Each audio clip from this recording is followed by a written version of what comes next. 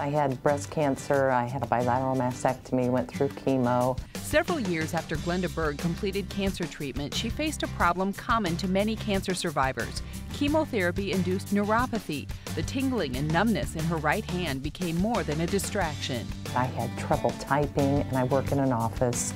I had trouble holding papers and picking them up and shuffling through them. Glenda's oncologist told her about infrared light therapy, a treatment now offered at Mercy's Hall-Perrine Cancer Center. What that infrared light does is it's an increase in circulation to promote healing, decrease pain, and inflammation. Within 3 weeks of starting the infrared light therapy, Glenda saw the results she was hoping for. She's back to putting on her own jewelry, working in the kitchen, and completing office work with confidence. I'm so thankful that I was told about it, and thankful that, I was able to come here and get it.